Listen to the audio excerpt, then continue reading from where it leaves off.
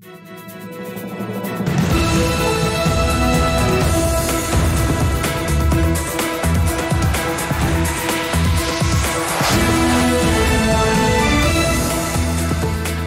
and good evening. This is TV7 Israel News broadcast to you from Jerusalem. And in today's top stories, Israel's outgoing Premier Naftali Bennett warns Jerusalem's enemies not to challenge the Jewish state amid political instability. The IDF General Staff joined their counterparts of the U.S. Central Command for war game simulations amid heightened regional tensions. Russia announces its proactive efforts to deepen cooperation with the Islamic Republic of Iran.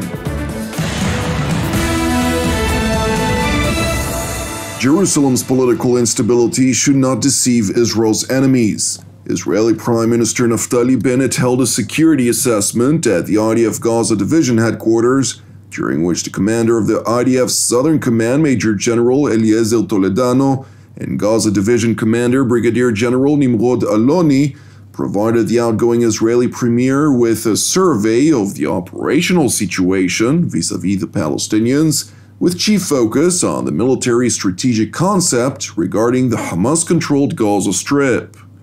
אנחנו עכשיו מסכמים את השנה השקטה ביותר לתושבי סדרות, אשקלון, עוטף עזה, מזה 15 שנה. הנורמל החדש בדרום זה שקט, זה ביטחון, זה חיים נורמליים. הדרום והאזור בשיא של ביקושים ומשפחות חדשות ובתים חדשים שנבנים פה. זאת תמונת הניצחון האמיתית. The outgoing Prime Minister, who is reportedly considering taking a break from political life once the 24th Parliament in Jerusalem is dissolved, went on to warn the enemies of the Jewish state not to challenge Israel's preparedness.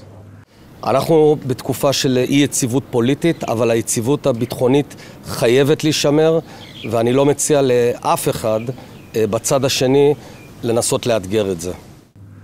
Meanwhile, in northern Israel, Defense Minister Benny Gantz addressed a salute and tribute ceremony marking the 40th anniversary of Operation Peace for Galilee.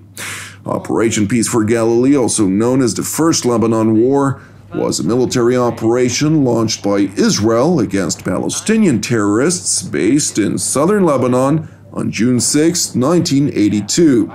The objective of the operation was to end the continuous terrorist attacks against civilians and communities in northern Israel and restore quiet to the region.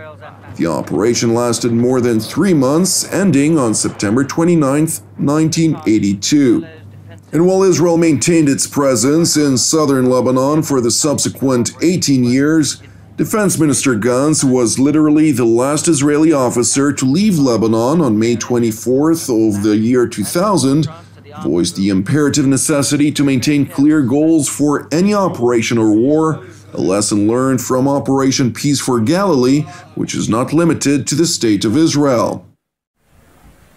כפי שאנחנו רואים בעולם כולו, למרות החלומות האוטופיים על שלום, אחווה ורעות, מלחמות עדיין מתרחשות. שאו אליכם לא רק אצלנו, אלא גם לאוקראינה. זו המציאות.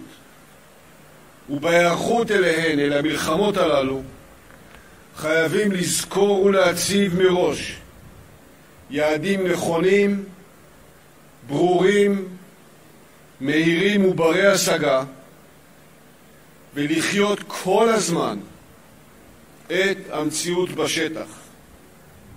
לדעת שיש אפשרות של שקיעה בבוץ, ולדעת לא להיכנס אליו. להיערך ליום שבו נגיע להישגים הצבאיים הנדרשים, ולהמשיך משם את המערכה באמצעים דיפלומטיים, תוך חתירה לשלום ויציבות. כדי שזה יקרה, צריך דרג מדיני מחובר לדרג הצבאי, קבינט מתפקד, ממשלה שפועלת באחדות מטרה, ומעל הכל צריך ויש לנו צבא מוכן, מאומן ומיומן. Jerusalem's top defense official went on to highlight that Israel's defense establishment in general and the IDF in particular are persistently working to refine the operational objectives for times of war. בימים אלו אכן צה"ל משפר את התוכניות למקרה של מבצע או מלחמה, כולל כאן בגבול הצפון.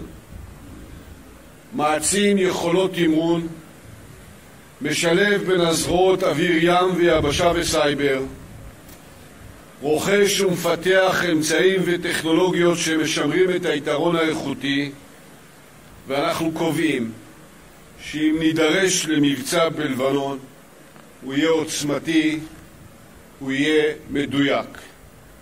הוא יגבה מחיר כבד משולחי איראן, חיזבאללה ומדינת לבנון.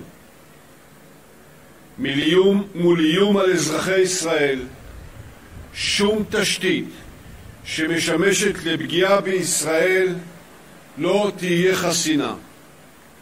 צריך גם לזכור שגם העורף שלנו יספוג, ולכן אנחנו מכינים אותו במיגון, בהתנהלות ובחיזוק הקשר ושימורו המתמשך בין הצבא לראשי הרשויות ולתושבים כולם. Defense Minister Gantz stressed his hope, however, that the leadership of Beirut would choose a path of peace rather than war. It is important to highlight that IDF Chief of General Staff Lieutenant General Aviv Kochavi participated in a strategic operational forum this week for the IDF and commanders of the U.S. military's General Staff of the Central Command, as part of which the top Israeli officer provided a comprehensive security assessment of the latest developments throughout the Middle East, after which he delved into opportunities to expand the network of strategic and security cooperation. Subsequently, the senior IDF and U.S. Central Command brass held a multi-arena war game, during which a comprehensive discussion was held on the characteristics of the operational environment of the Middle East region, as well as opportunities for cooperation with regional countries. According to the IDF spokesperson's unit, quote, "The purpose of the war game was to adapt the joint operational plans as part of the IDF's transition to the area of responsibility of the U.S. Central Command." Meanwhile, Israeli Foreign Minister Yair Lapid met with his Turkish counterpart Mevlut Çavuşoğlu in Ankara today, during which he proclaimed that in recent weeks, the lives of Israeli citizens have been saved thanks to security and diplomatic cooperation between Israel and Turkey. The proclamation by Jerusalem's top diplomat was made after it has been cleared for publication that Turkish intelligence recently foiled an Iranian plot, as part of which 10 Iranian agents that disguised as students and business people were detained last week on suspicion of planning targeted attacks on Israeli diplomats and tour groups in the city of Istanbul. And while the counterintelligence efforts are ongoing, Foreign Minister Lapid voiced Israel's deep appreciation of the Turkish government's activity, all the while highlighting Iran's blatant violation of Turkish sovereignty, and voiced confidence that Ankara knows full well, quote, how to respond to the Iranians on this matter. Meanwhile, Russian Foreign Minister Sergei Lavrov concluded a two-day visit to Iran, where he held a string of meetings with President Ibrahim Raisi and his Iranian counterpart Hossein Amir Abdullahian. During his meeting with the former, Lavrov stressed Moscow's efforts to deepen its relations with Tehran. Президент ежедневно проводит по нескольким совещаний, которые прежде всего касаются адаптации экономической, социальной сферы, банковской, финансовой сферы, тем реалиям, которые сейчас складываются в результате эгоистичной и агрессивной политики Запада. The Russian top diplomat, during a joint press conference with his Iranian counterpart, joined Tehran's demand for Washington to remove all sanctions on the Islamic Republic, including specifically the removal of the Islamic Revolutionary Guards Corps from the U.S. State Department's designated list of foreign terrorist organizations, which is the Iranian prerequisite for reviving the 2015 nuclear agreement.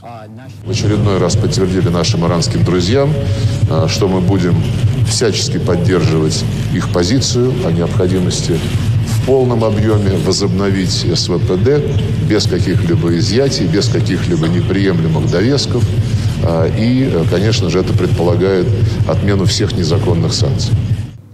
It is important to know that the call by Minister Lavrov, which was echoed by Minister Amir Abdullahian, was made merely 3 days after the U.S. Naval Forces Central Command condemned the Islamic Revolutionary Guards Corps Navy for interacting, quote, in an unsafe and unprofessional manner as U.S. Navy ships transited the Strait of Hormuz on June 20th. In its statement, the U.S. Navy revealed that one of the RGC naval vessels approached the USS Sirocco head-on at a dangerously high speed and only altered course after the U.S. Petrol coastal ship issued audible warning signals to avoid collision. Thankfully, no damage or injuries were reported among the U.S. troops. Thank you for watching TV7 Israel News. Separately, it is important for us to highlight that TV7 Israel is a donation-based ministry. Therefore, if you're blessed by our productions, please consider making a financial contribution that in turn will enable us to sustain our ongoing operations. Additionally, I would like to encourage you to continue to pray for our persecuted brothers and sisters worldwide and for the peace of Jerusalem and the salvation of Israel. I'm Jonathan Hassan wishing you a Shabbat Shalom u'Mevorach, and we will see you again on Monday at the same time.